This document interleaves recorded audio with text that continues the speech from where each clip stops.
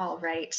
So welcome again to English 101 and 097. My name is Darcy Sturgis. You can call me Miss Darcy, Miss Sturgis. It doesn't really matter to me as long as you're being respectful and kind. Awesome. So as you know, we are all online.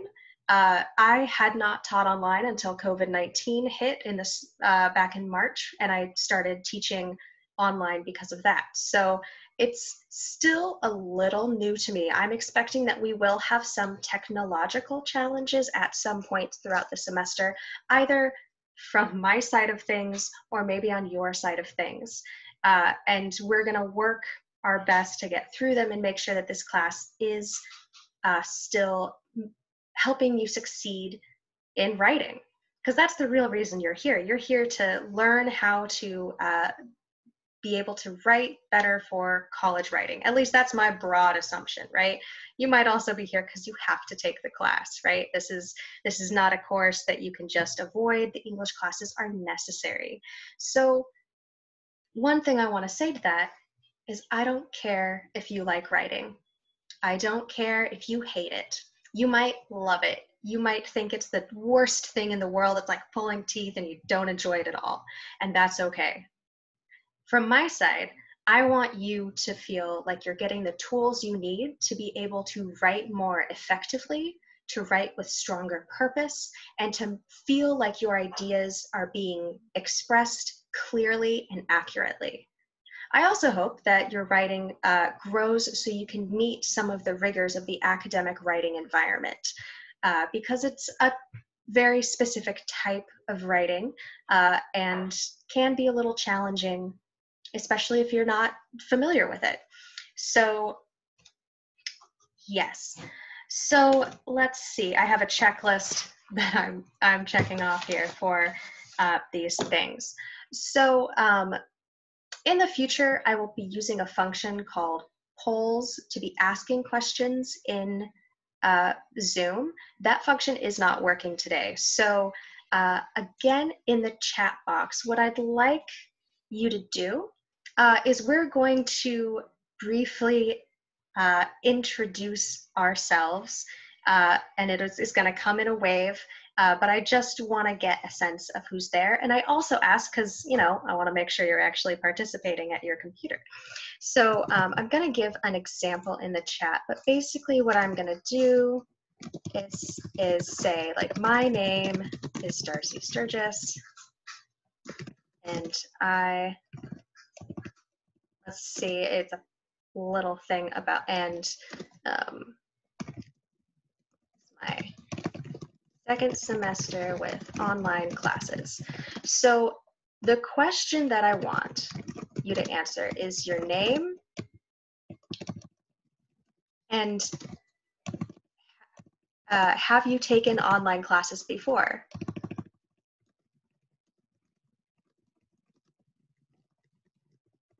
So let's go ahead and take a few minutes. Go ahead and type in the chat. And you don't have to do your full name. Again, you could do your preferred name, right? If you say, my name's Darcy, but I go by Jessica. Okay, great. Introduce how you would like to be called, and have you taken online classes before? And this could be from COVID too, right? It doesn't have to be that it was officially an online class. All right, so we'll have about 3 minutes here, so everyone just go ahead and answer those questions. All right. Ashley, well, welcome online. Marcella, yes. Okay, so we've gotten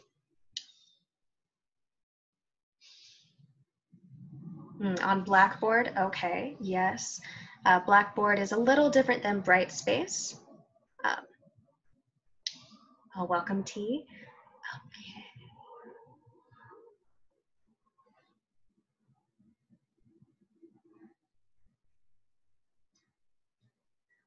Okay. Oh, so Nisha, you have a little more experience. It seems like a lot of people.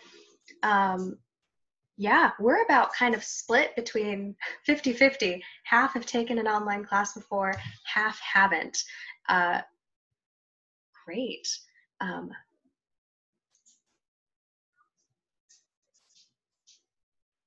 Awesome. Wonderful. I'm excited to get to know you all over the course of this semester. It is definitely a different environment than being in the classroom. So your participation is what's really going to make this great.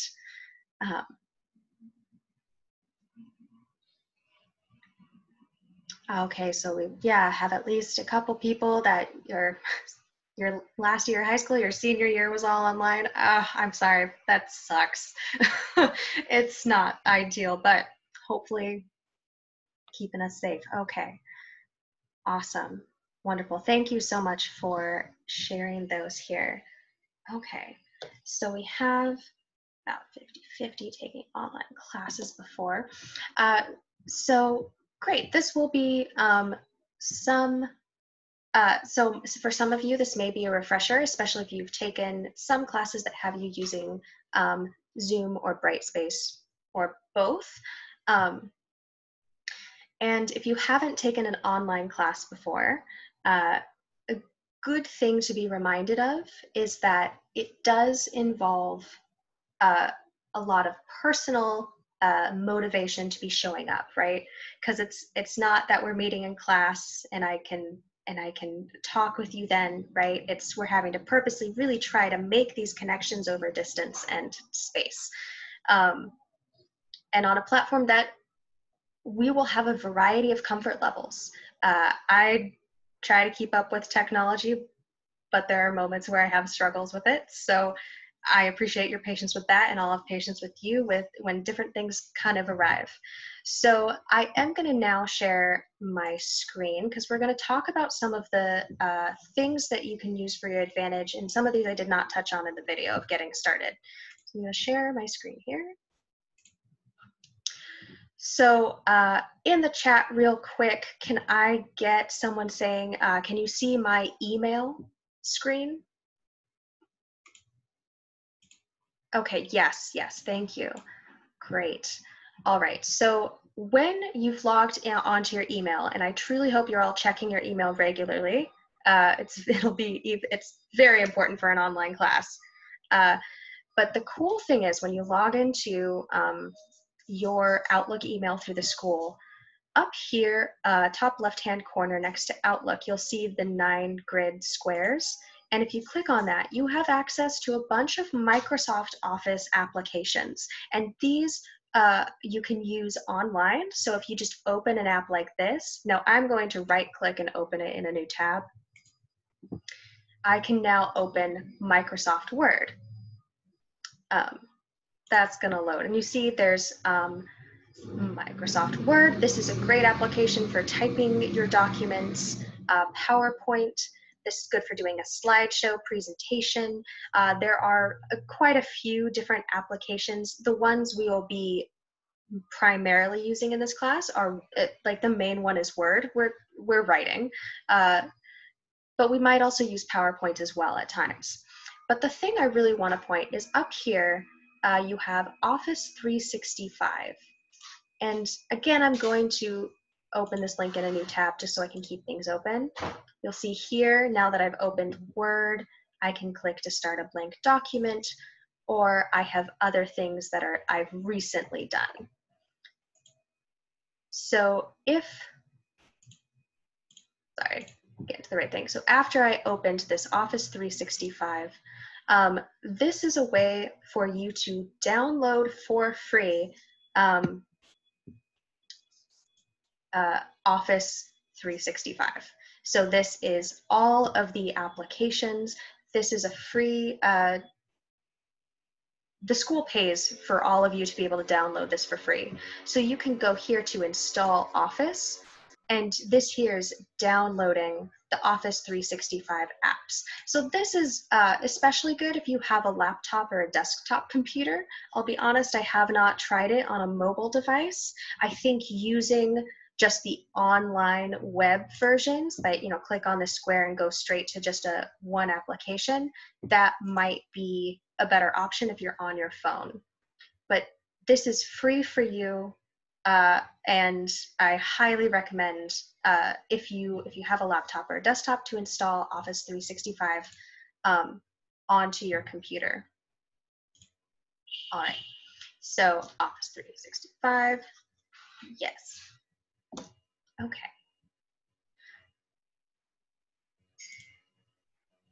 All right.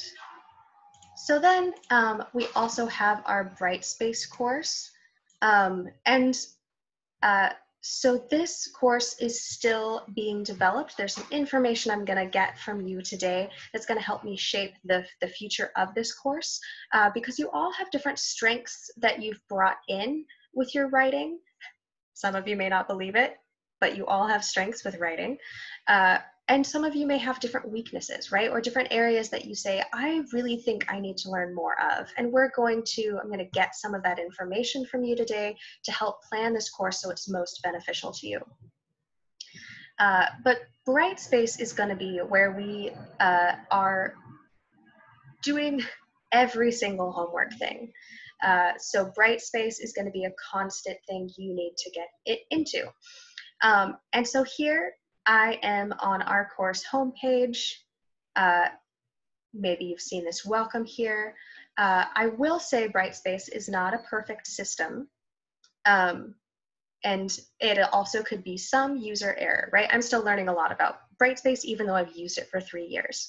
So you'll see on the homepage announcements. So announcements, if I have to cancel class for any reason, I'm putting an announcement up. If I change a due date, if I have something of general concern or I find a really interesting thing I want to share with you, I may do it through an announcement. And announcements are sent to your email, usually automatically. Here you have the content browser. This section here is the most faulty for me. So I don't know if anyone else has Brightspace open, but when I have it open like this, and I'm viewing as a student, and I go to faculty information, it says there's no content to display. And this is false, because there is content that I've posted there. So that is one way that I just want to point out that if you're not at first finding something on Brightspace, don't give up. It's there somewhere. If you scroll down, you will see different calendar things. These are specific due dates. That's a good kind of quick reminder that, oh, by August 28, by 11:30 p.m., I need to do my grammar assessment quiz. Oh, by that time as well, I also have this essay due. Okay, so these due dates can give you a heads up so you can plan, right?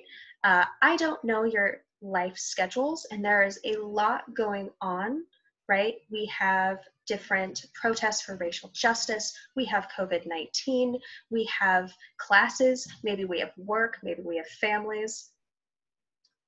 Your schedule is going to be a lot on your hands, okay? I'm going to try to pace out assignments so they're not going to build too much, but really I want you to be able to have and to feel like you are planning your own work schedule for classes and for the coursework. So if the faculty information can't be found in this content browser, where do you go? So luckily, right up here at the top, content is going to be your best friend. You click on the content button, and this is going to be a condensed kind of list version of the content of this course. So you'll see right here, on the left-hand side of the screen, there are you have the table of contents, and this has a summary of all of the information below it, but you can also click into a specific section. So start here, that's the first section. All right, more information will be added. Then we're getting into the faculty information here. So here, again, you have my name, yay. You have my pronouns, she, her, hers. You have my email address, the best way to get to contact me. And then you'll also see that I have office hours. So this again is a Zoom meeting. That's how all of ours are going to be. And it is Monday through Thursday, 12 p.m. to 2 p.m. And these you can just drop in. Have a small question about an assignment or anything like that, you can come to my office hours. There will be times that I require you to meet with me. And if the office hours time does not work, we will schedule a different time. My schedule might be a little, it's kind of flexible-ish, so I am happy to meet with you at other times. Just email me to ask and let me know. Then after faculty information, we have the weekly modules. And this list of the entirety of all the content is getting a little much. So I'm going to go straight to weekly modules. And you'll see once I clicked on weekly modules, it opened up all of these modules because we have 16 weeks of this course. There are 16 modules. We're going to go to week 1. Yay, you'll see because I actually went to the course page to open up the Zoom link for our meeting today. It tells me that I've done 50% of the 2 topics. Cool. Kind of keeping me on track. But then we've got this checklist for week 1 module. Every week we'll have a module, which is going to basically think of it like a container, and the container is holding all of the tasks that you need to do this week. So as a student, right, I can see that I have week 1 tasks here. I've done that. I'm going to click it and see, I get the satisfaction of seeing that I've done 25% of the 4 items. Then I can see, oh, I need to take the grammar assessment quiz. I need to introduce myself to my classmates, and I need to write a diagnostic essay. Now these you'll all do on your own time, but when you click on the here, it will take you within Brightspace, possibly to another Brightspace window to take the quiz. So here, sorry, I have something in the way on my screen, so I just want to make sure that, nope.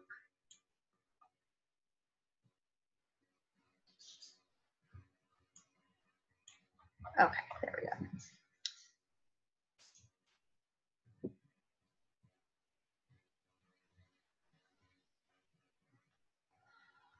Huh.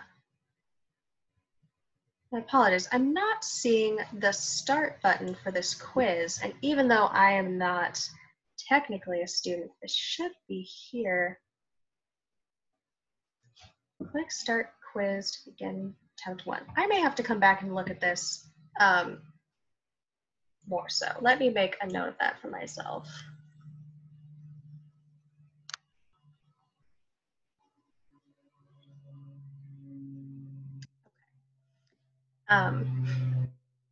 Yes, so the grammar quiz is making me think, all right, I may have skipped over an important thing. So here we are in English 101, and we also have English 097. Those 2 courses, as you know, right, we're technically right now in 101 because it goes from 8 to 9:20, and then 097 goes from 9:30 to 10:50. That's a long time, so we will be taking some breaks. But the thing is that 097 is a course meant to really help support everything we're doing in 101. And for me, all the tasks are very interconnected. If you're working on grammar, that's going to help every part of your writing. And so for me, it was simpler to have one streamlined Brightspace page than to have 2 Brightspace pages, even though that is already set up. So everything for 097 is also on this 101 course page. And that hopefully is going to keep it a little simpler. Let's go back to content here for a second, because I'm going to show you another important thing here.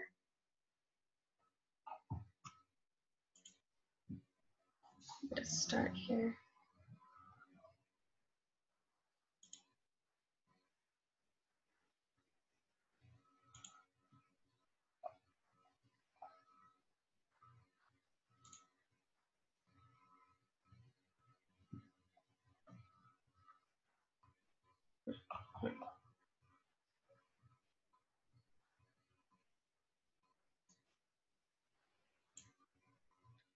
Okay, we're going to do it this way.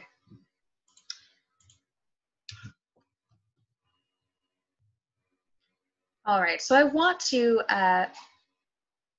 okay, so I see a note from somebody, someone else is able to click on Start Quiz. It might be because I created it. Brightspace is fun like that. Thank you for letting me know that you're able to see the Start Quiz function. All right, so let's talk a little bit about the syllabus. Now, I'm not gonna read this whole syllabus to you because I'm not sure if you can see, but this is 10 pages long because it needs to be. A syllabus is written to be a kind of contract between you and me and the school. It's meant to assure that you're getting quality education that meets certain learning goals of English 101. That makes so no matter who you take English 101 from, there might be very different approaches, but you're going to come out learning and knowing similar things. So the big thing that I want to focus on, ask for what you want, ask for what you need. I may say no, but you won't know until I ask, until you ask. So if you need an extension, if you have a question that you think is a bad question, all right, I don't care. You should ask, right? You already know that the worst answer I could give you is no. And so that should, I hope that empowers you to be able to ask questions, because that's why I'm here, right?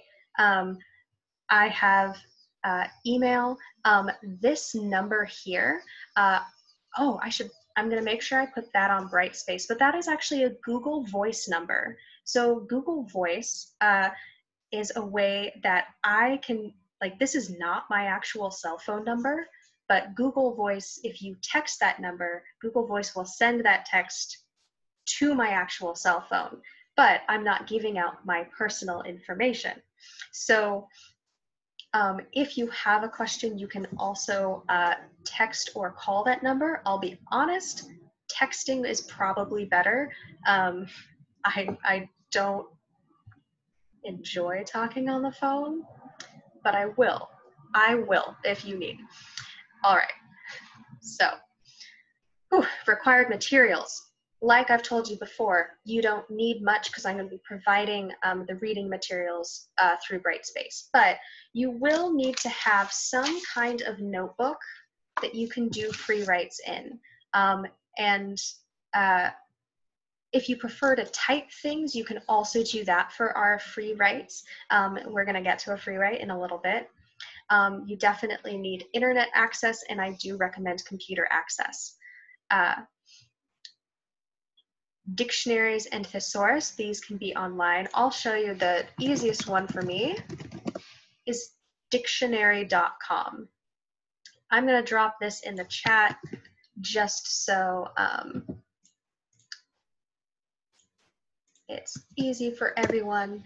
But dictionary.com, right? If we're thinking, well, here we have a new word, juberous. I don't actually know what juberous means. I'm going to say maybe it's jubilant or happy. Oh, and it's the opposite. Okay, this is why dictionaries are great, right? You can help build your vocabulary here. It's an adjective, so this is a descriptive word: uncertain and reluctant, dubious, undecided. I felt juberous about something. All right, so when you go up here, you can also see thesaurus. So a dictionary gives you the meaning of the word, what you can also look up where the word came from and examples of it in sentences, right?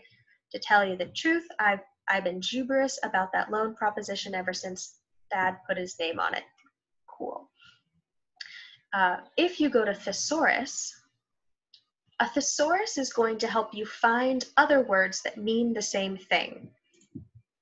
So this is a great way to expand your vocabulary. So I'm going to take juberous, this word that I just learned today. Oh, someone's saying that there is an app for dictionary.com. That's fantastic. I recommend getting that. And you see, juberous didn't bring up a thesaurus thing. So let's try happy because I'd rather look up happy words, right? So a lot of people know the word happy, but maybe you're thinking, I need to have a more interesting word.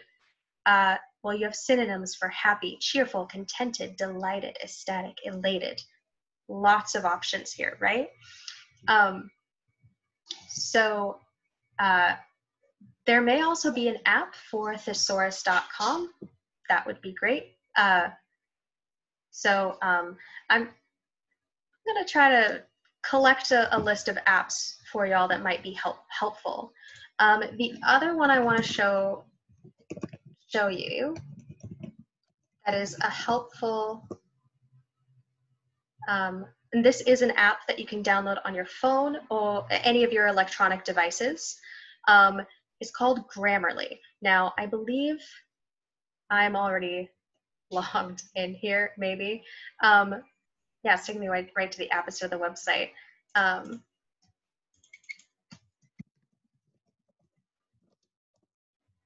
That's gonna do it again. Okay. But Grammarly is essentially an extension that can be on your web browser, and it gives you suggestions for spelling, punctuation, and grammar. Now, I'm working on trying to get all of you a subscription to Grammarly because there is a free version, and at least you should try and use the free version of Grammarly because it is excellent. It catches grammar mistakes at a higher rate than Word does.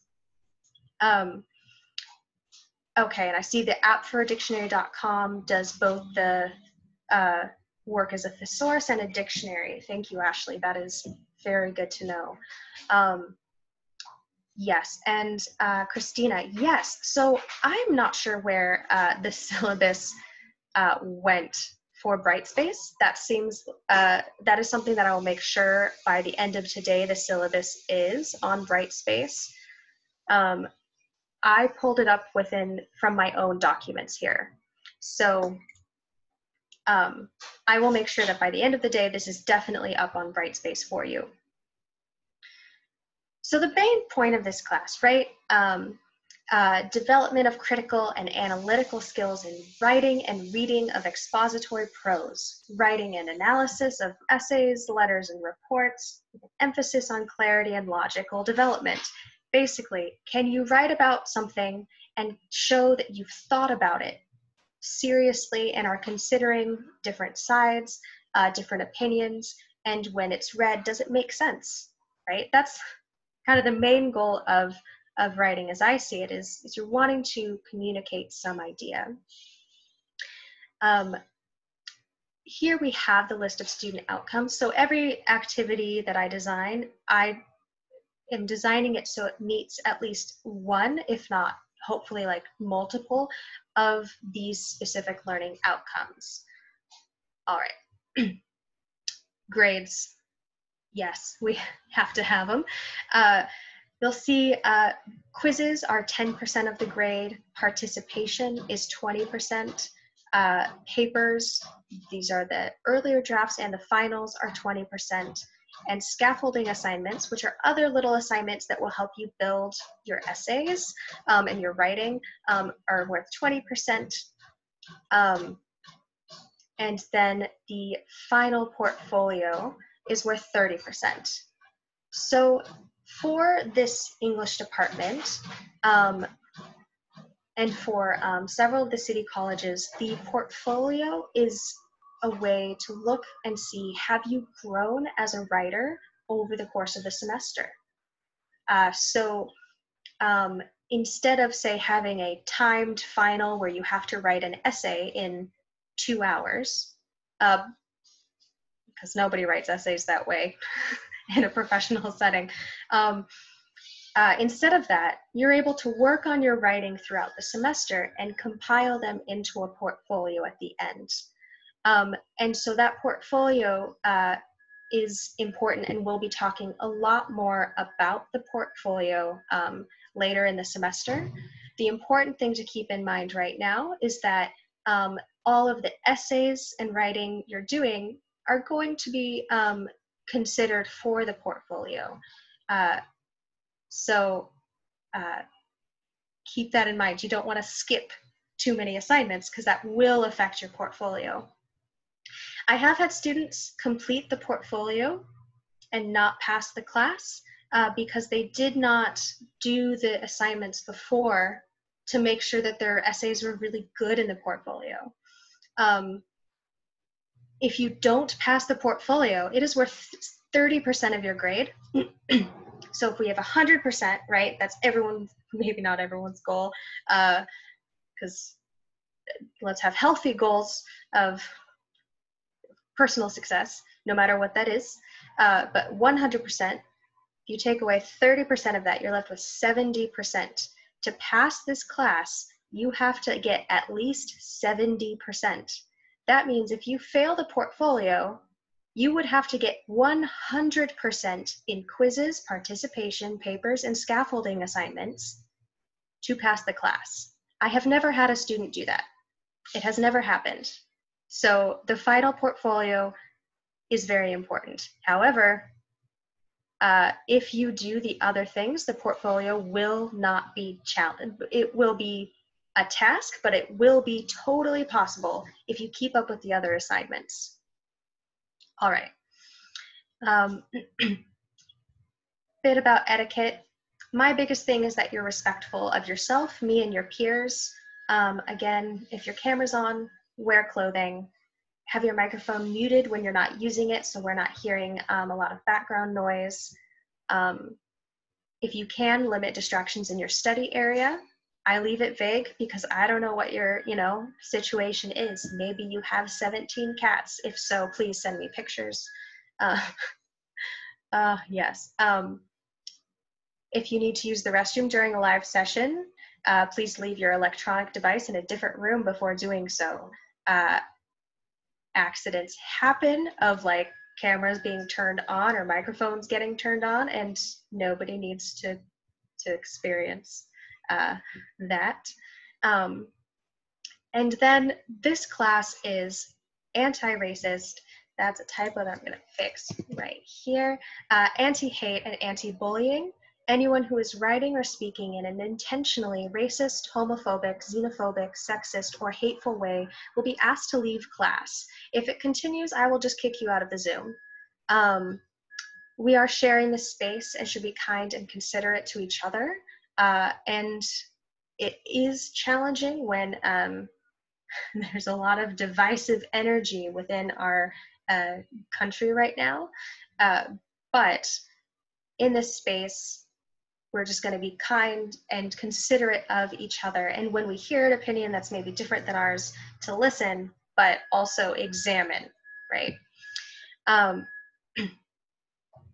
Like I said earlier, if you are unwilling to consent to have your profile or video recorded, just keep your camera off.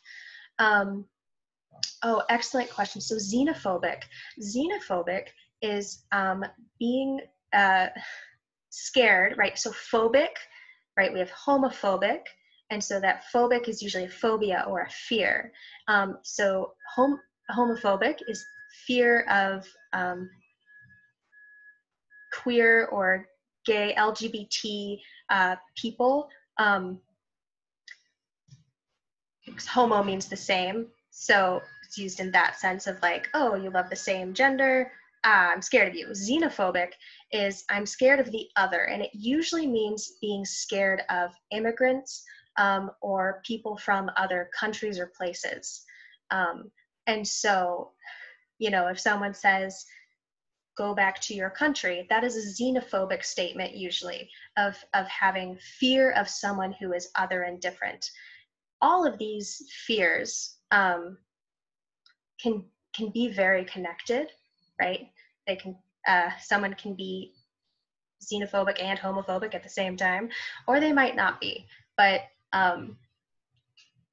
yes. So I hope that answers your question, but also a great plug now for our the dictionary app or dictionary.com. But please always ask, especially if I use a word that is new to you. I am happy to look up the definition or define it as best as I can. Email is the best way to get a hold of me. I try to answer emails within 24 hours. I usually do not respond on Saturdays. I like to have at least one day a week that's pretty set aside. For attendance, sorry, scrolling weirdly. For attendance, I'm able to see all of your usernames, so I'm able to see who's attended the live sessions. And part of that is I'm seeing when I'm asking for a question or a prompt, or I put you in breakout rooms, are you participating? You will be counted as present if you attend a live session, or if you listen to the posted recordings of the live session and answer several questions within 1 week of the lecture being posted on Brightspace. So even if you've missed the live session, what I'm recording right now, you'll be able to watch the recording and still get attendance credit. Late work, basically, it's expected by the due dates on Brightspace, but if you need more time, that may happen, right? So quizzes, participation, like watching a recorded lecture, paper drafts, and scaffolding assignments that are turned in late without asking for an extension first will lose 10% every day late and will not be accepted after 1 week. Late papers will only be accepted late if an extension has been given by me first. The final portfolio cannot have any extensions, just where it falls in the semester. I have to be able to grade it, and it is then read by another person in the English department. So they're helping gauge, like, yes, the student rocks, they've really done it well. If you want an extension, you have to ask me before the assignment is due. Right now, there may be huge other circumstances that come up. Please reach out to me if that's the case. I do not ask for any evidence, okay? Maybe I shouldn't say that right up front, but I don't need you to send me a death certificate for a loved one, okay? That's not, I will trust you. But please, if something comes up and you need an extension, ask. All right, and we can probably work something out. If you don't ask, then I'm gonna assume that you just decided not to do the assignment on time. All right. You can redo assignments. Please, again, just check in and we can talk about it. One thing that I do require is that you must meet with me or a tutor to plan on how you will redo the assignment before resubmitting. That way you can know that you're really growing that way. Redoing assignments is excellent. All right. We're getting close to a time where I think I'm tired of reading the syllabus, but I've read it before. There's still good information on here. Plagiarism. If you knowingly if you take someone else's words and use them and try to pass them off on your own, that is plagiarism. We are going to be talking about ways to avoid plagiarism. So if I write a comment or give feedback saying, hey, it looks like this may be somebody else's words, take that seriously, but work to make the changes. Don't intentionally try to pass things off as your own. It is very easy for me to tell. I have software that can check for it as well. So please know that part of the course is learning to identify and avoid plagiarism. I understand you may make mistakes. Please work to fix them, but if you continue to plagiarize, especially in the final drafts of papers and in the portfolio, you will receive a 0 or an F. It's considered theft of intellectual property to use someone else's words as your own. It's deceitful, it's not always intentional, but it's definitely something we'll work on avoiding. If you have not participated, you're all here, so that's a good step. But to be considered actively pursuing this course, you need to have at least 50% of assignments turned in by the midterm. If you have not done that much work by the midterm, I will drop you.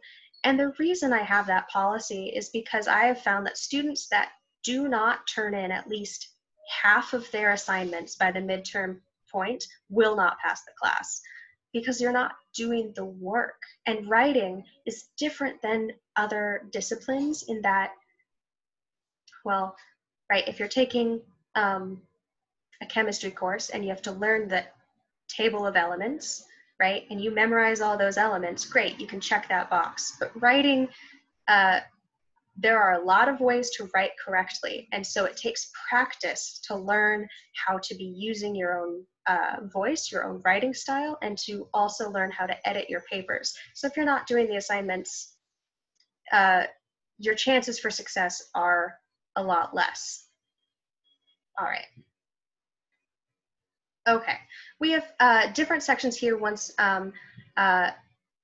someone did point out that I do have the syllabus on here. I hid it from myself though. So I'm going to go back to table of contents. I say I hid it from myself, but I just forgot where I'd put it. Under start here. This may again be one of those things that my Brightspace is not showing here, because I have a note saying the syllabus is on the second start here folder on the content browser. Let's see if this just gets it.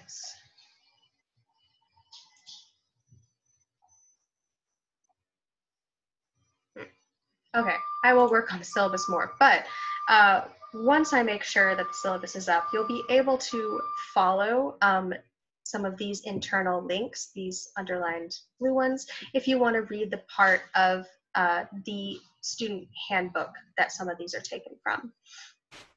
I'm not able to share your information with anybody except you, your academic advisors sometimes, and if I get a court order. All right, so even if a family member of yours emails me and says, hey, Christina's in my class, I really want to know how she's doing, I'm going to say, sorry, I cannot even acknowledge, I cannot even confirm that that student is in my class. And that's to protect you, your rights as a student. So just know that. That's why I ask about the, like if your cameras are on or anything, you're consenting to being filmed as well. We have useful resources here. Again, these are also all available online. Okay, so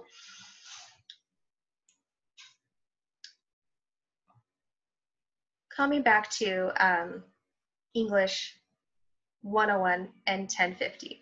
The first assignments that we have this week are designed to be giving you a starting, for me as an instructor, to understand where you are as a writer right now. It's so the assignments that are this week, several are pass-fail, meaning if you do it, you pass. If you don't, you will not, right? So this week, it's more about me learning where you are. So what I want to do is, what we're going to do is our first free write. So I'm going to share here. You should be able to see kind of a whiteboard now, and type our free write here.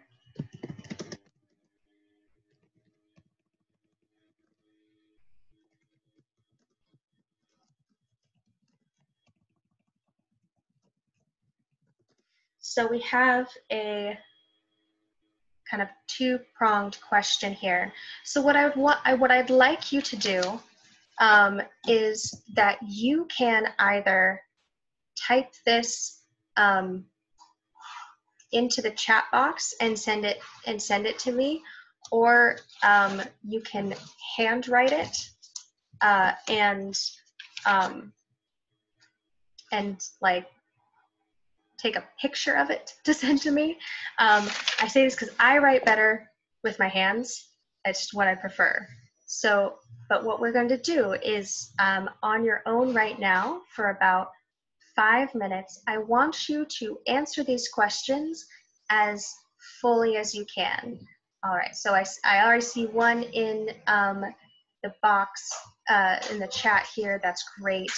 I'm going to mute myself for 3 minutes, and we're going to write for that time for about 3 to 5 minutes.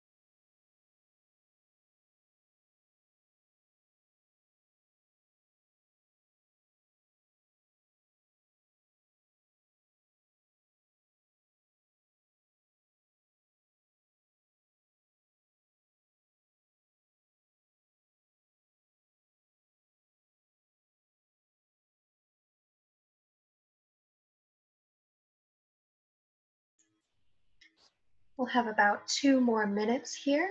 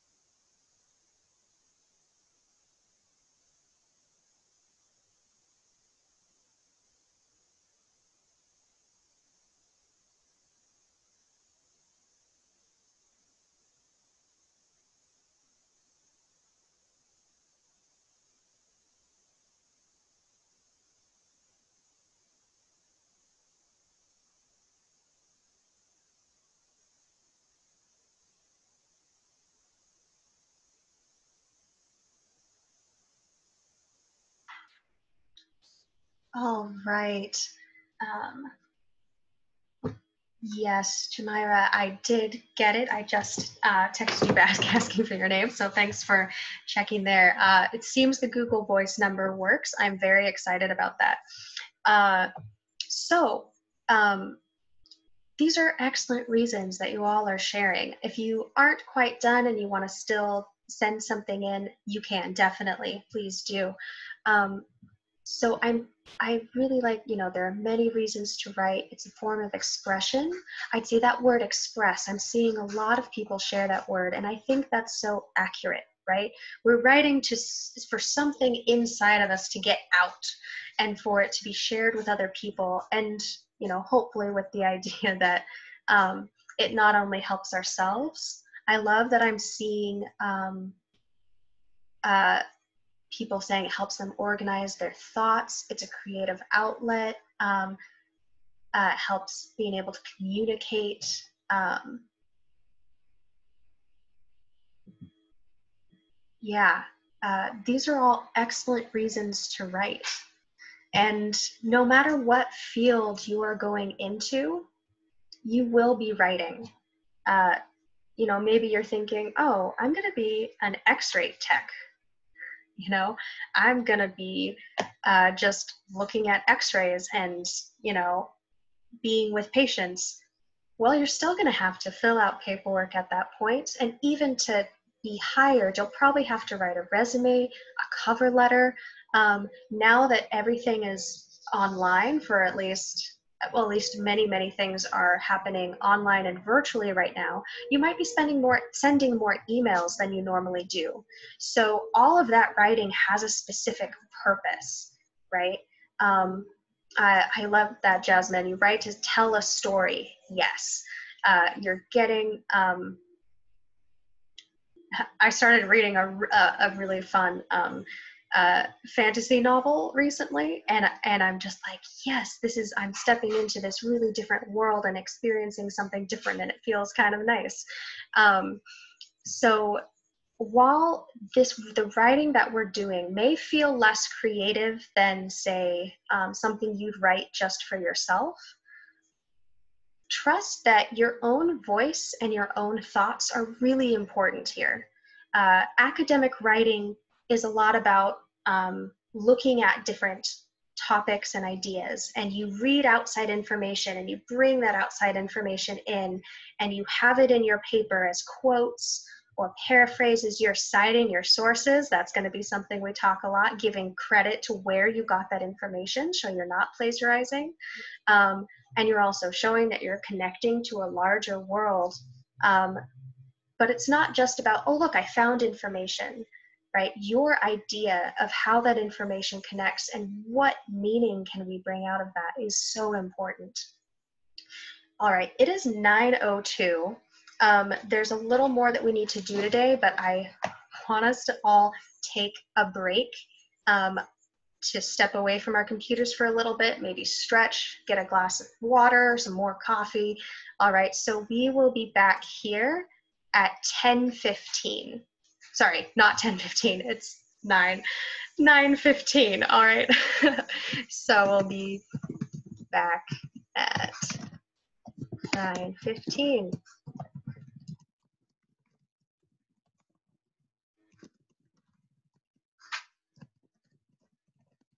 All right, so we'll see you in a little bit, and then we'll have a more active section.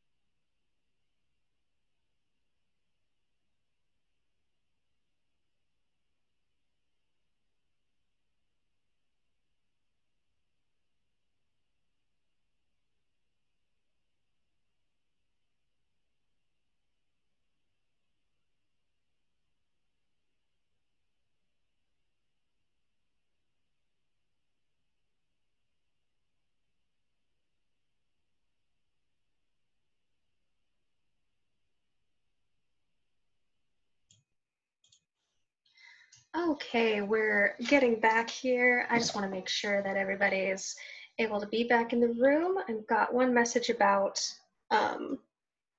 Zoom not working. Let's see.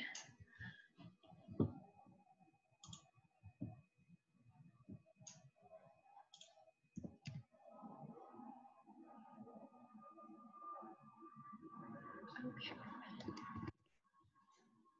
Some people saying that they're back.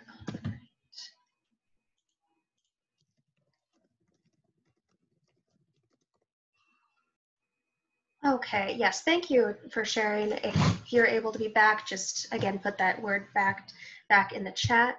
I'm going to respond to someone who does not seem to be, okay, all right. So if there's an issue with Zoom for a different course or a different instructor, unfortunately, I'm not sure if I can be too helpful with that at this time. This is my assumption, is that City Colleges has accounts with Zoom that they're paying for that allow us to do these sessions. I'm assuming that there's just a lot of people on Zoom, and that might be causing some problems across the City Colleges district. That's my theory, right? I don't have my evidence to support it quite yet, but that's my theory. Alrighty, so we are going to keep on going here. I'm going to, let's see, oh, I can clear all drawings. Boom, awesome. So one thing that I really want us to learn is more about each other. So what I'm going to be doing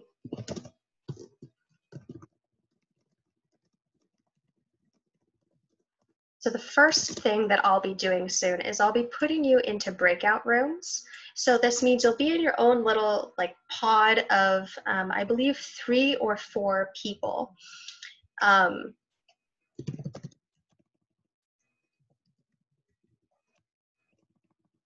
next thing you'll want to do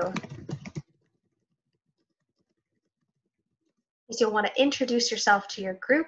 I know we can see each other's names, but it'll be a little more personal and interactive. If you actually want to use your microphones, you're welcome to, but of course, if you're not comfortable with that or not able to, the chat box will be fine. Then, as a group, you'll answer the question,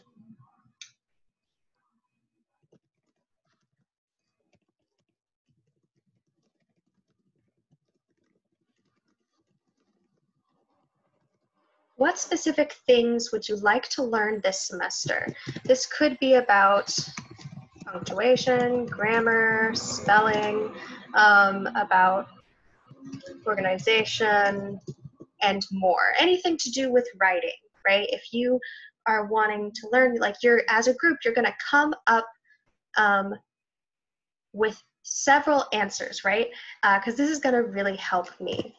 What you'll need is to designate one person to share the questions with me, one person to keep track of time, and one person to be kind of the group leader, right? Someone who might be willing to speak up and make sure you're staying on task, right? And not just talking about, I don't know, anything. All right, so what will happen is when you're put into a breakout room, you may not be able to see my screen. All right, so I'm gonna leave this up here. I am going to copy and paste actually into the chat. So you can see it there. I want to make sure that if you want to take a picture of this as well with your phone, just so you know you have this, please do, because once you're in the breakout rooms, I am not in those rooms. I can go into each one, but I may not. So the purpose of this is to connect with your fellow classmates a little more, and also to start thinking of what do you want to learn this semester.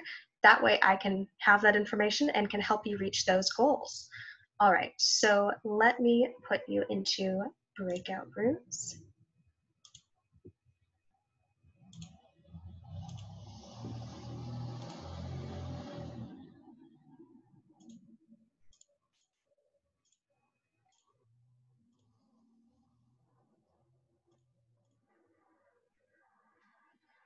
Okay. Once you're in the rooms, I will be giving, how much time do you think we need? 8 minutes, or should we do more than 8 minutes? All right, we're gonna start with, we're gonna say 9:30 is going to be our end time. And so some of you will be in groups with, most of you are in groups of 3 people, a couple of you are in groups with 2 people. And that's all right. So yes, let's start here. I'm gonna open the rooms, and at 9:30 we'll be breaking them up. Okay.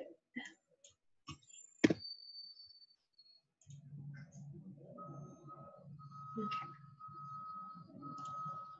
I'm going to open the rooms now. Any questions before I do this? Awesome. Okay.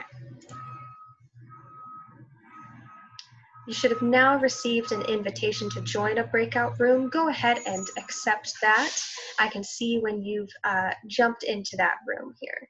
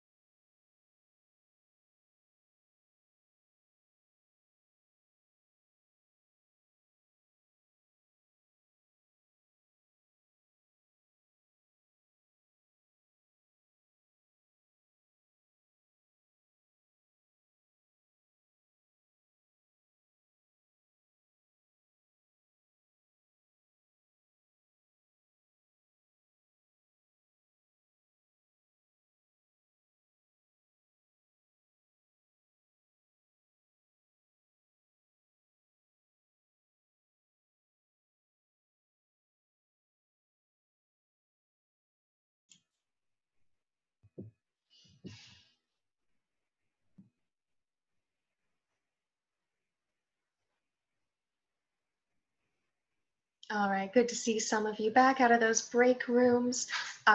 For those who may be watching the recorded version of this, I want you to also be sending me your some different things that you want to learn in this class. You can do that by sending me an email with those, or you can text them to the Google Voice number. I will be putting that number on Brightspace by the end of the day.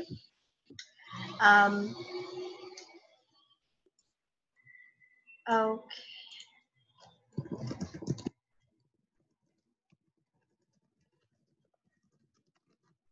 I have a student with some audio issues. I'm going to see if I can.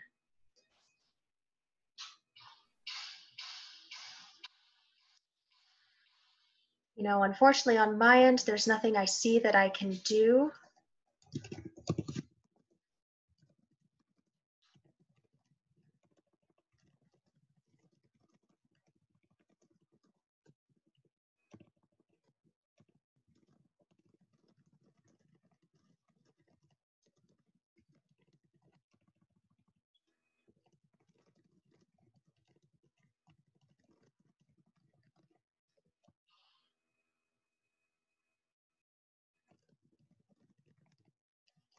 All right. So welcome back. I would love to hear from you, either if the person who is going to share the answers with me, if they want to send them to my email, to the Zoom chat, or to my Google Voice number. I can, or if you would like to take your microphone off mute and say the things, I would love to hear from you. So yes, what would you like to learn this semester? I was in group 5, Mm-hmm. I guess, with Jasmine and Gabriel. I think I'm saying that right. I'm sorry if I butcher your name. Jasmine, Gabriel, and I all wanted to work on punctuation and organization. And I also threw in better verbiage just because, using the same words in your essays doesn't really make your essays good. It's good to switch your verbiage up. Oh yeah, for sure. Those are great things. I see from Christina, we hope to expand our vocabulary, work on grammar, learn how to articulate ourselves more professionally. Excellent. We're with Brianna and Jay. Awesome. I was with Jennifer and Crystal, and my group decided that we want to learn more about punctuation, grammar, and being organized, as well as like being able to support our point of views, getting better at that. Oh, that's great. Yeah, you're going from, kind of we think of small order concerns, things we're not as worried about. Actually, spelling and grammar sometimes falls into that. Whereas, oh, am I able to support my argument? That's a lot harder to answer versus is the word spelled correctly? So that's one of the larger order concerns. Excellent. Thank you for sharing that. Okay. Hello. I was in a group 3 with T and Asia, and we talked about punctuation and grammar, and we want to focus on that, and it contributes to organizing, and it all plays in a row within the 3. Mm-hmm. Yeah, definitely. Punctuation and grammar can be really tricky. I'm excited to help you learn more about those as well as organization.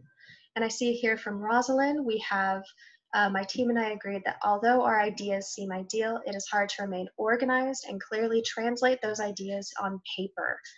Yes, so that is a big thing that I like to talk about, and why I structure assignments the way I do, of like helping you get what you have in your head onto the paper. Sometimes that is really hard.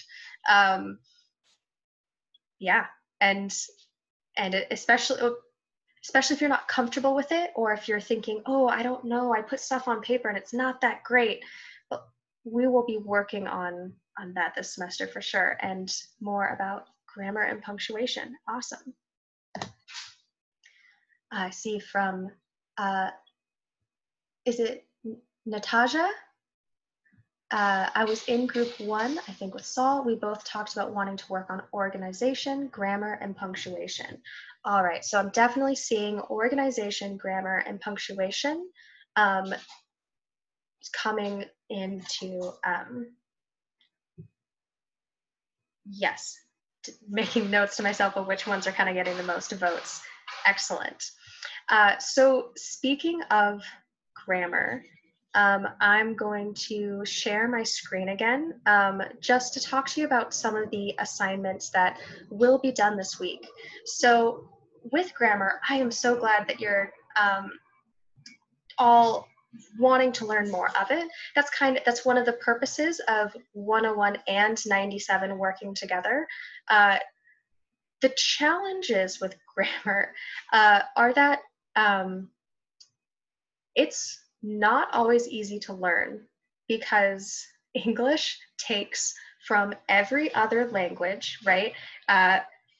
Really starting way back when Britain liked to colonize or take over other countries, including, you know, the US, Hong Kong. I mean, they went everywhere and we're like, hey, we're English, we're cool. We just want to take things we want and we'll use what we want and we're going to make up our own rules. That is a very general summary of the history of the English language, but English basically, it has a lot of challenges, but there are some good tricks and ways to get more comfortable with grammar. And one of the things that I'm going to be using to see more specifically of what type of grammar you maybe need to learn is with this grammar assessment quiz. Now this is 10 questions. So it's fairly simple. You may have an easy time with the quiz, you may not. No matter how you do, you will get 100% for completing the quiz. It's just for me to be able to see more specifically what types of punctuation or what types of grammar you may need a little extra help with. Because like most people are pretty good with knowing that at the end of a question, you put a question mark, right? That's a punctuation mark that is fairly straightforward to use. Whereas apostrophes and commas and semicolons have a lot more rules and possibilities. So right here, I'm in the checklist for week 1. So I have the attend the session, the grammar quiz, and then here I'm going to take you to a discussion board assignment. So while these live sessions, we do have discussions. It was so good to hear some of your voices because not every student may be able to attend all live sessions. The discussion boards will become a lot of where our discussion and classroom community will happen. So I want you to introduce yourself a little more thoroughly in a discussion board. So I click here.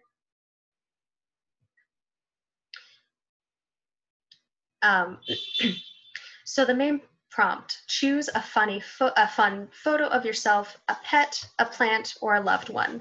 I know that some of you may not want to share a picture of yourself or maybe not of a family member, but something that makes you happy, right? If you choose to just post a picture of, say, a mug, I have a mug here that says big hug mug, right? Makes me happy. Maybe I'll share a picture of that, right? A picture that says something about you.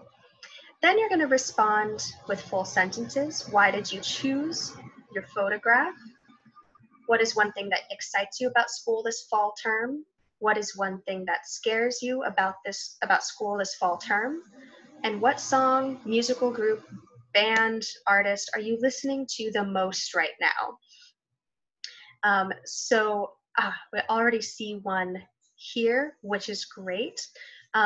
What you'll do is you see here, start new thread. That is how you're going to respond. So when you click new thread, you'll start with a subject matter, subject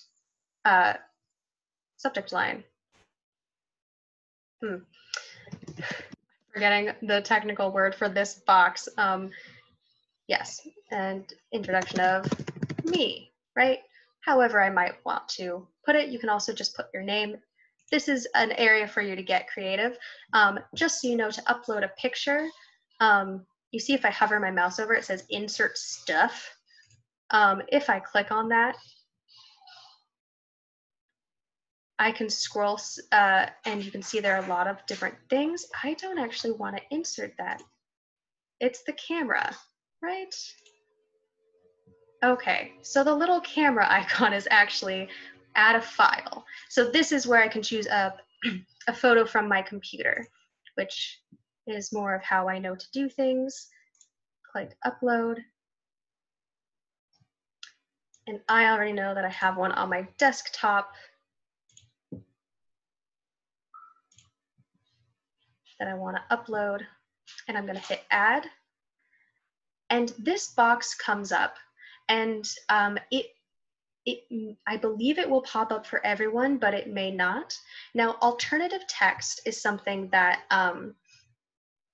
is really good to do. It is specifically for students who need screen readers to read their screen. So if a student has visual impairments where they cannot read the text on the screen and they can't see the image, this is basically a description of the image that will be read to the student so they can know what the picture is of.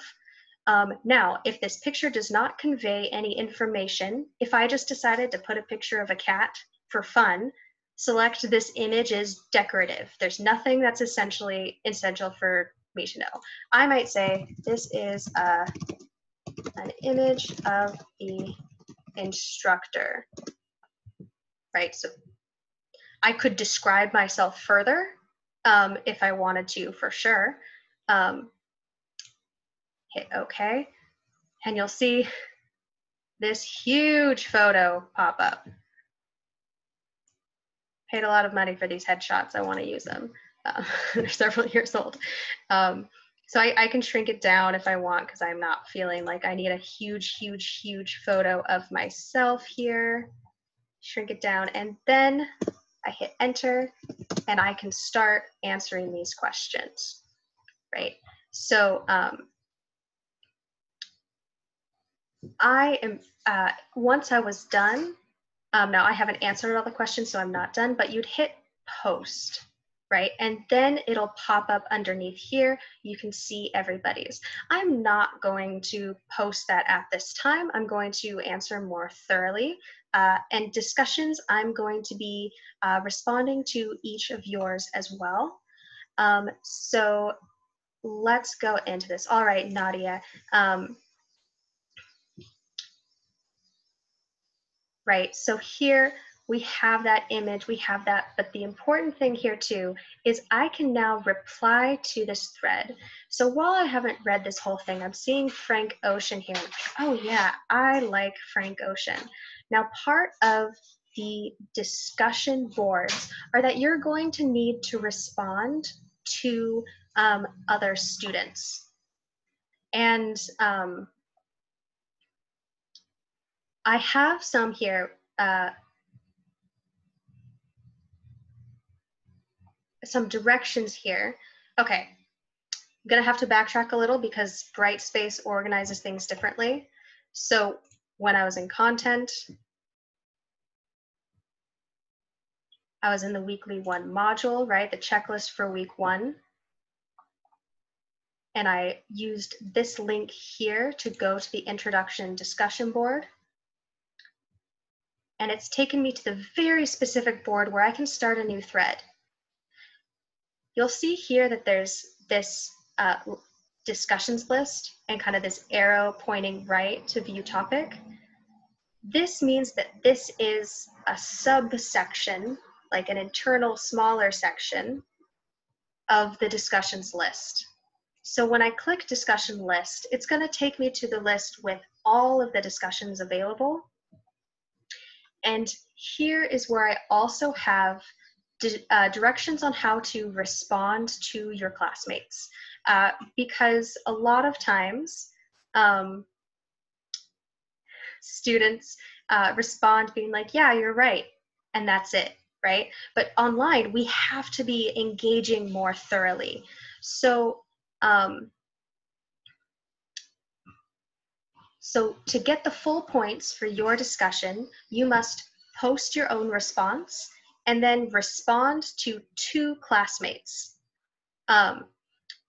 When you respond to a post, be sure to be as detailed and specific as you can.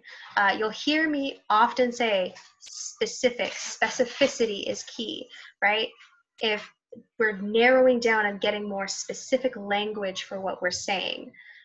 So this is an example and a good template to follow if you're not sure how to respond to someone's post. Right? Mention something specific that their photo makes you think of, right? And hopefully it's a positive thing, right? You don't want to be like, your photo reminds me of like the worst meal I ever ate. Oh, no, I want to be reminded about happy things, right? And keep things in a little more, at least not an attacking way. I think you'll all be fine with this. Mention something specific in their photo that makes you think, that their photo makes you think of. So here I say, your dog is so cute, right? Every pup is cute. Connect to your experience. Example, I don't have a dog, but I used to be a dog walker. That is a true fact about me. Like 2 years ago, I was a dog walker. So I was looking for work. I just moved to Chicago. Those were good pups. Build off of that even further, connecting to the larger world, right? So you're starting by focusing on the person you want to connect with. You're connecting them to yourself by relating to, like, sharing a bit about yourself that connects to what they shared. And then you're going to kind of try to connect it to the larger community of our classroom, of Malcolm X College, of the US, of the world. I think that if everyone had a dog, or at least some kind of pet, that the world would be a happier place, right? So that's kind of leading of giving my perspective of that people should definitely have pets in their life. And right, this is an overassumption. You know, I don't have a pet right now, but I do think I'd be happier if I did.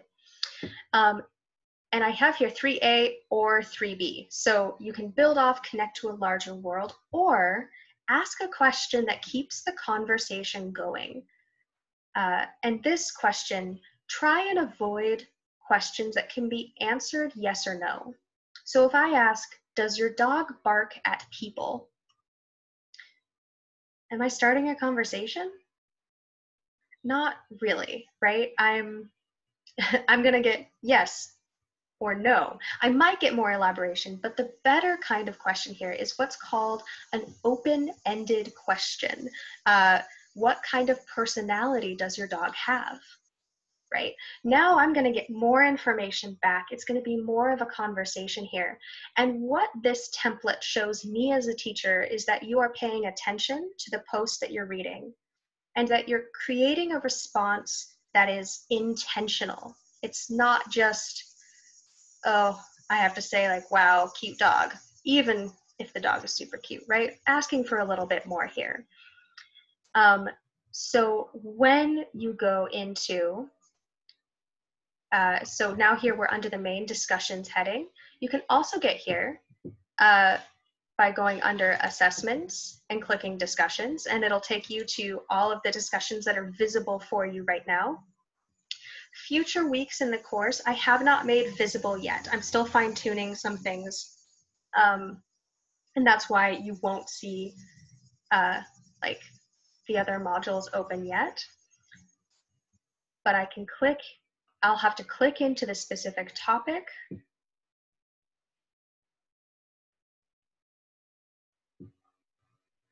And then I'll have to click in to read a response. And then I can click reply to thread, and that's where I'm going to craft my response to Nadia. What questions are there about the discussion post for this week? If you have a question, you feel free to put it in the chat, and I'll definitely get to it.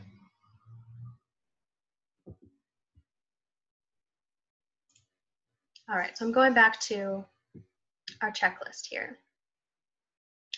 So once I've done that, right, once you've posted, go ahead and read other students' posts. I was not able to link to other students' posts because you're going to choose who you respond to, and yeah. All right, so the last thing here, which is the largest assignment for the week, is the diagnostic essay. So the grammar assessment quiz is to establish certain things about your grammar. Are you able to identify and name and choose the correct sentence, that sort of thing. The diagnostic essay is going to look at how do you understand writing an essay on your own right now. How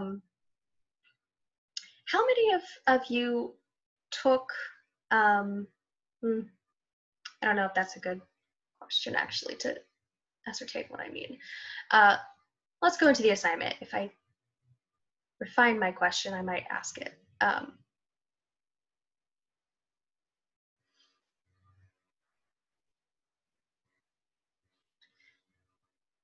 Okay, so here we have the diagnostic essay. So this essay is one that is used, again, to create that baseline of, on your own right now, if you're asked to write an essay, what would that essay be like? And this essay is that essay, right? We're going to ask you to write an essay on Wednesday. And so the time allotted is Wednesday, August 26th, starting at 8 a.m. This is our normal class time. We will not be meeting live, but I have decided I am going to email out a Zoom link where if you want to talk to me about this essay, you can. But it is not something that you should be stressing a lot about. These essays, at the very end of the semester, you'll write a reflective essay and you'll compare, you'll look back to this first essay and you'll say, how have I grown as a writer? So if there are mistakes or if some ideas are not super clear, that's okay, all right? This essay is not about perfection. It is about giving a good effort so you can see, okay, where am I in my writing ability, all right? And again, you turn this essay in, you get full credit. If you do not turn it in, you do not pass the course. And that is, I have never had a student pass this class if they did not do the diagnostic essay, all right? So just do it. Okay, but let's talk about it. Let's talk about what this actually means. So the purpose is to assess at what level a student is at the beginning of this course. The grading is pass, fail. The time estimate, this should take you between 1 and 3 hours. It may take you more or less time. This is kind of an estimate of what I think of time you should take. If you are spending less than an hour, I would reconsider that.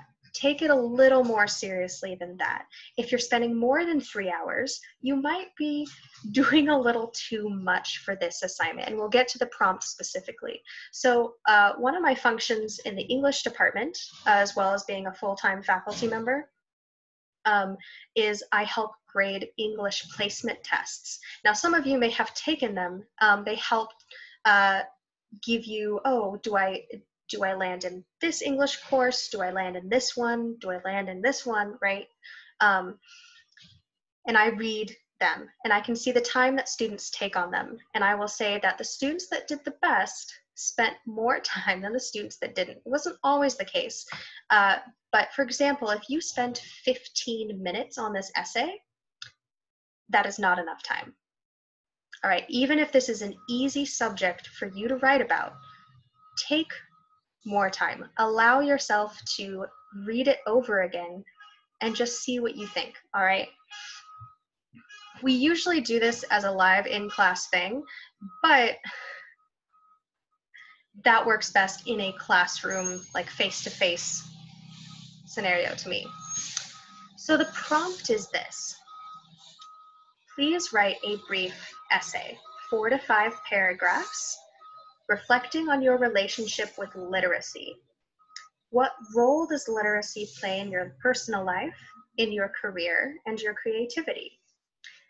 What moments influenced your relationship to reading and writing inside and outside of the classroom? This assignment requires you to compose a narrative or a story of your experience with literacy, the good, the bad, and the ugly.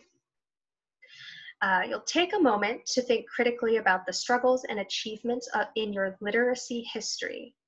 What sort of feedback from teachers, parental figures, or friends encouraged you? What discouraged you? Did you love or hate reading and writing, or were you taught to love it or hate it somehow? How do you learn? Does school work for you? You'll notice that this is a lot of questions here.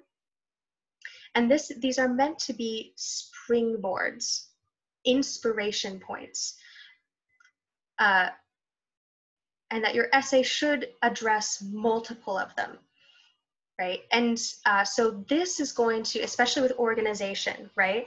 That's going to be a big thing that I look and see, where are your organizational skills right now? When you're given a prompt like this that does not have that much specific direction, right? It's open-ended questions. I'm seeing some questions in the chat. When are the 2 assignments due? They are due, I'll show you soon. This is the essay you'll be doing on Wednesday. You can start it early and you can turn it in early if you would like. You'll see here the due date is August 28. So that's this Friday at 11:30 p.m. I am going to be sending out a link for Wednesday at 8 a.m. That if you want a little extra guidance during it, you can pop in and see me, but I won't be recording that session. That's just gonna be, it's open, you can come and talk to me if you'd like, but the time is being given to you, because normally I would give a class and allow you to have the time in class face-to-face to write it. But since we're all in our own homes, you can take a different time if you would like. Okay, so let's talk a moment about literacy. Would anyone be able to share in the chat what they think literacy is, or how they would define literacy?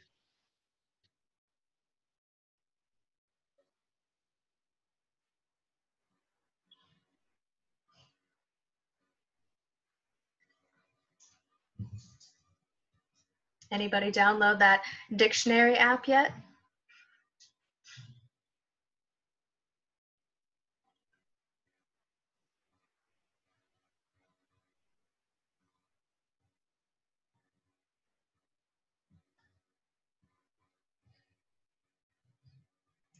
All right. Well, let's look at. Ooh, sorry, just bumped my laptop.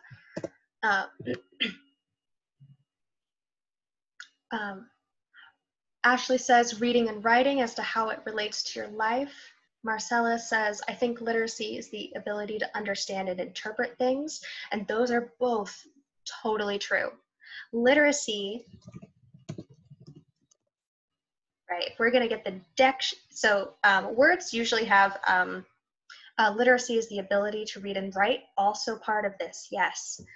So here, we're gonna see how the dictionary might, here, oh, right, yes. Natasha says on the app, it says a person's knowledge of a particular subject. Yes, so literacy has several different meanings here. The quality or state of being literate, and here we have a link we could look up the root word literate, especially the ability to read and write. The possession of education, a person's knowledge of a particular field or subject, right? So we talk in like prepping, especially for an online class, we talk about computer literacy, and computer literacy is specifically about how are you able to navigate and use a computer well, right? Are you like me, kind of clicking around a little bit, or is it more second nature? Usually that comes from practice.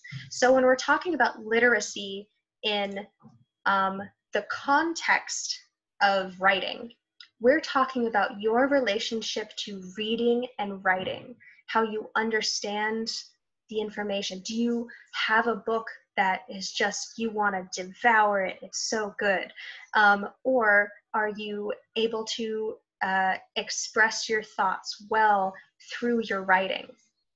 And so when you think of it, what role does reading and writing play in your personal life, right? Maybe that's you, you text with your grandma every day, or you create like tweet threads to discuss a subject, right? Any type of reading and writing can come into this.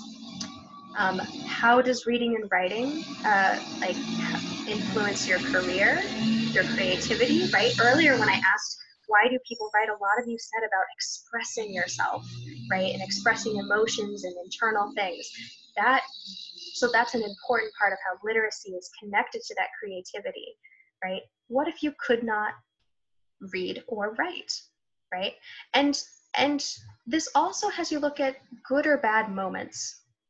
So I know that I had a teacher in college who was very, very critical and mean, honestly, about some of my poetry. And it had a negative effect on me. I decided, oh, I should not write poems because I'm bad at it. And that just wasn't true. I was not practiced at it. I had a lot to learn, but the fact that the teacher made me feel like, oh, I shouldn't write poems at all was a negative experience, right? And so maybe there's something like that that you remember that you want to share, but hopefully there's also a good moment or two that you can talk about, right? Maybe as a kid you had a favorite book and your sibling always read it to you. Yes. So what you'll do for this prompt is I recommend typing it in Word. Now, if you scroll down here, you'll see Submit Assignment. You have to upload a file to be able to submit it. The comment section here is if you want to say something about your file, like this is my diagnostic essay, right? Some students will say, will have a note here about like something they're concerned about, you know, like, oh, could you really look at this paragraph? That can also work, but you'll want to add a file. So if, you know, you're in your email and you open Word and you get here, right, and you have your document open, right, at the top here, there's this new blank document. I can open this. It'll slowly load.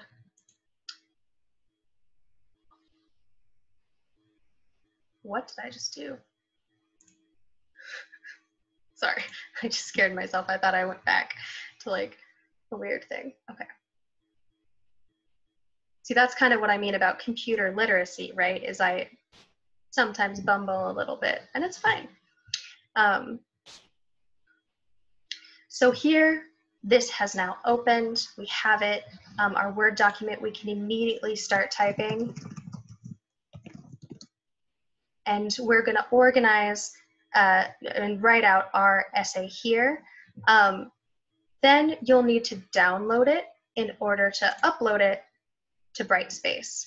So here, if you go to File and Save As, you can download a copy or you can download as PDF. Either works for me. I'm not worried about either. But once you do, say we download as a PDF, the main reason why you might choose between a Word document and a PDF is that a Word document, if you download a Word document and share it, anyone else can change the words on the page. If you download it as a PDF, no one can edit it.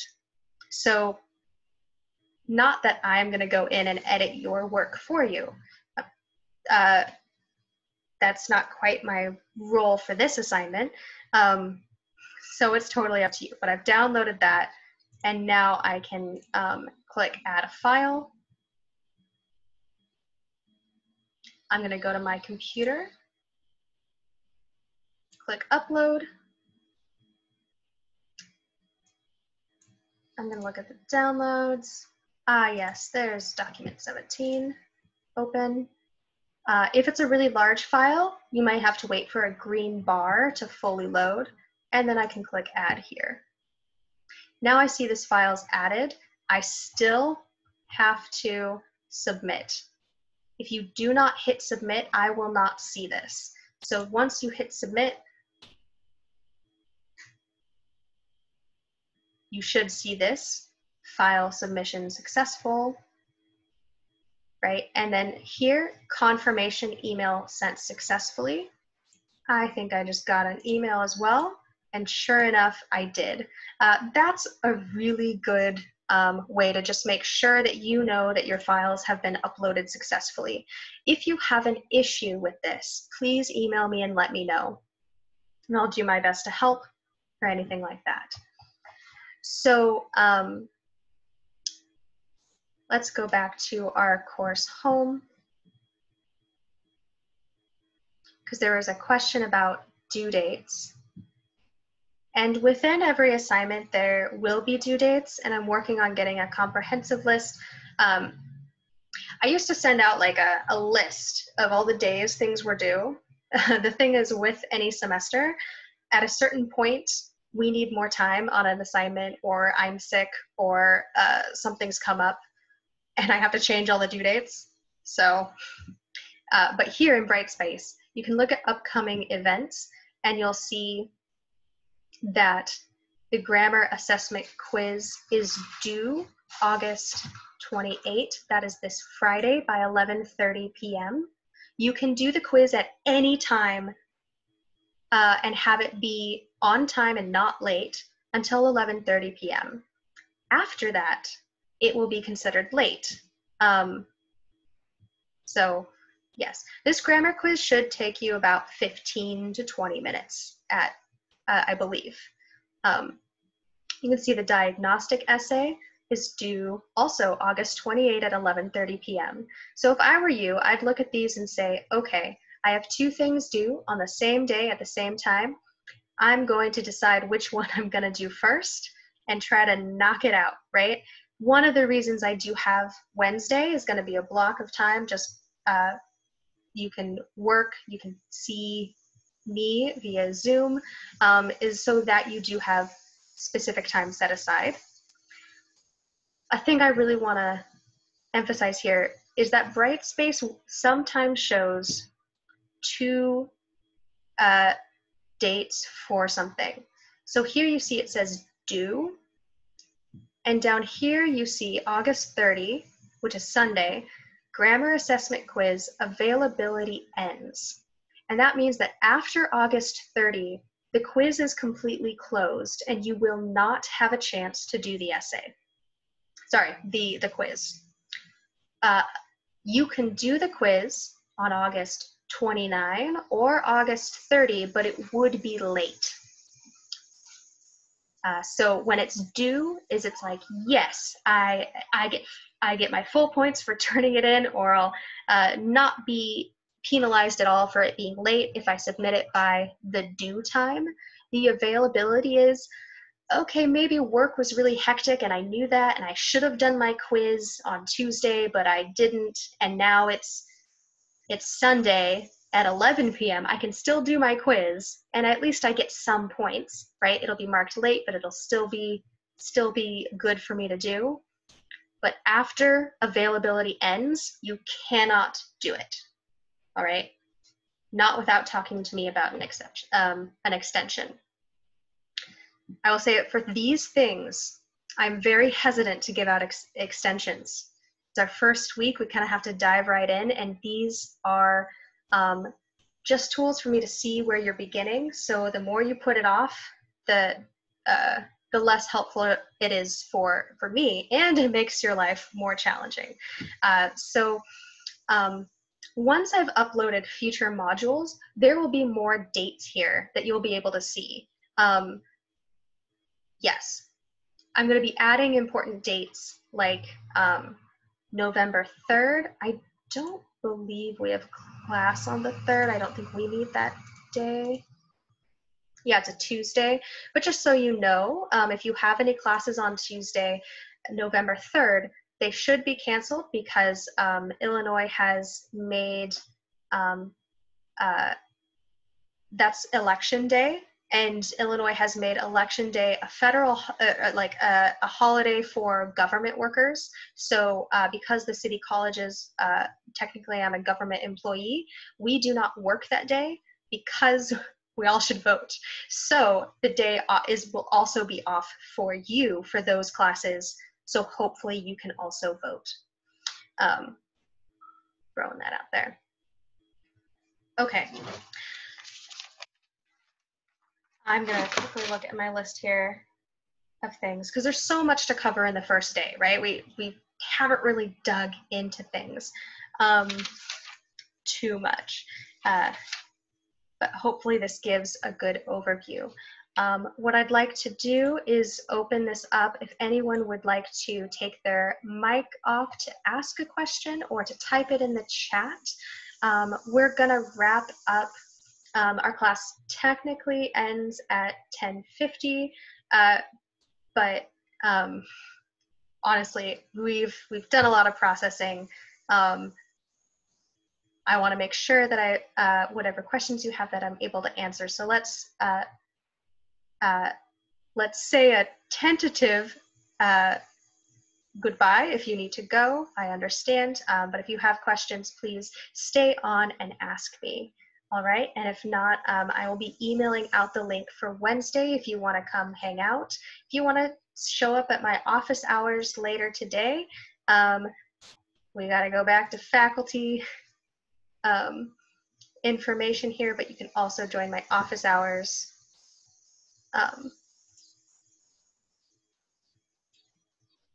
through this link under faculty information.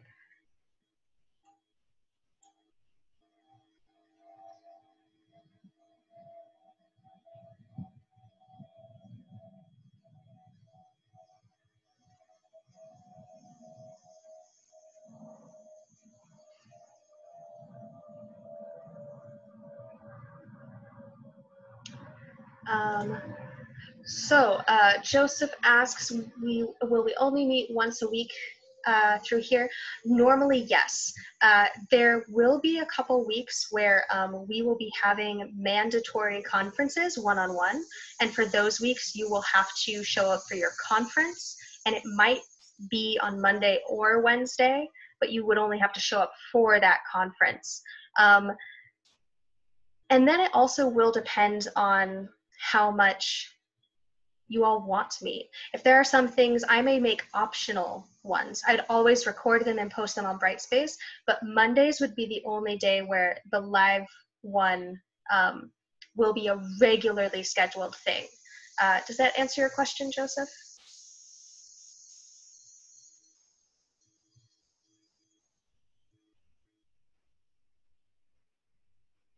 Awesome, awesome, okay.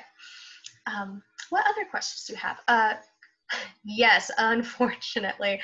I need to keep a schedule for myself.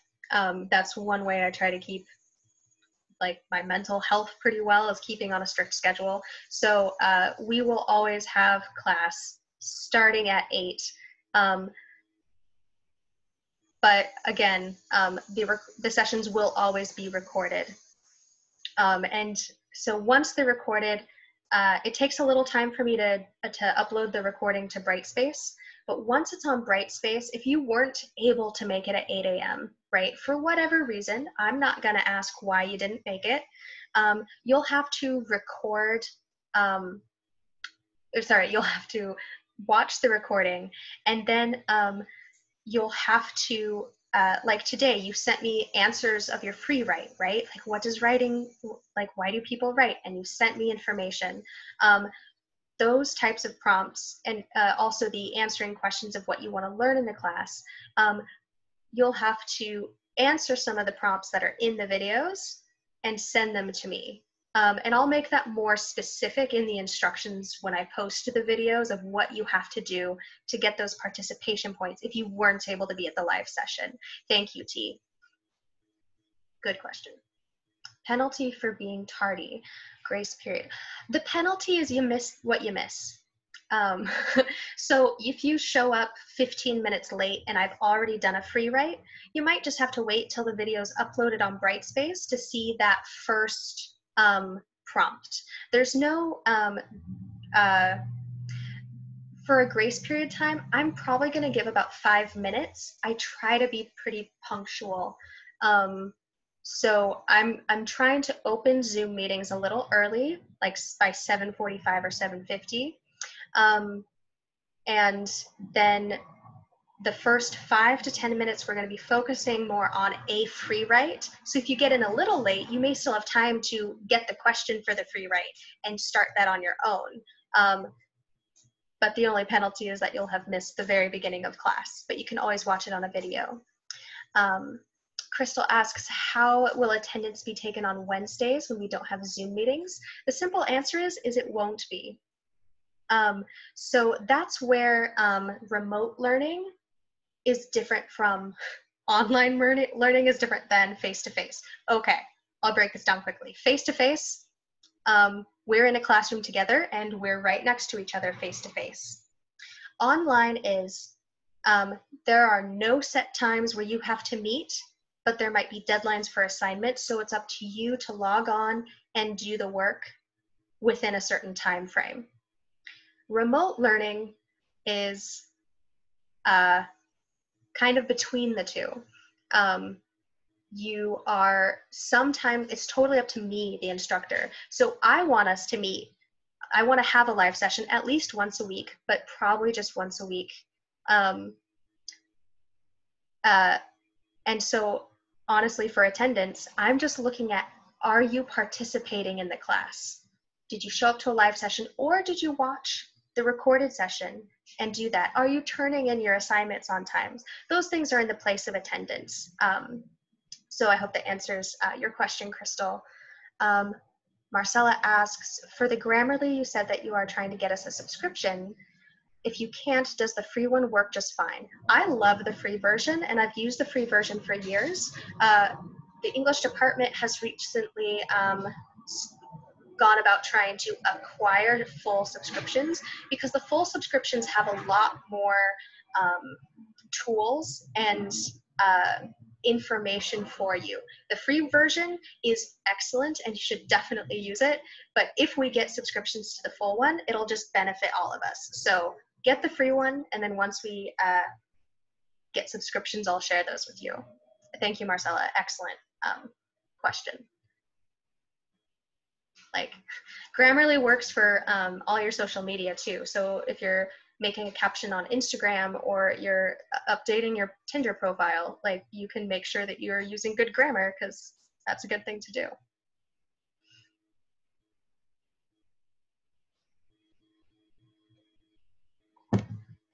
Yes, you have the premium. Oh yeah, it is expensive. So I really hope we can get the full subscriptions for y'all. We're working on it. I'm trying. Okay.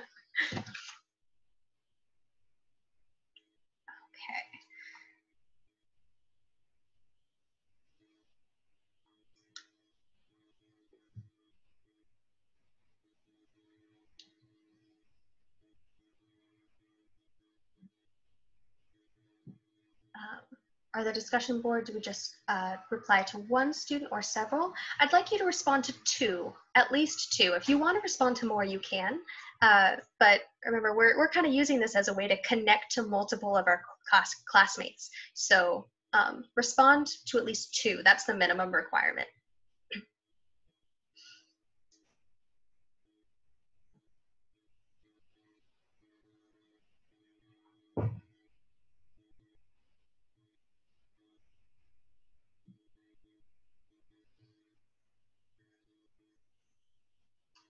Okay, excellent. Well, thank you, Marcella, for all of your questions. And Ashley, thank you for yours as well. Really good.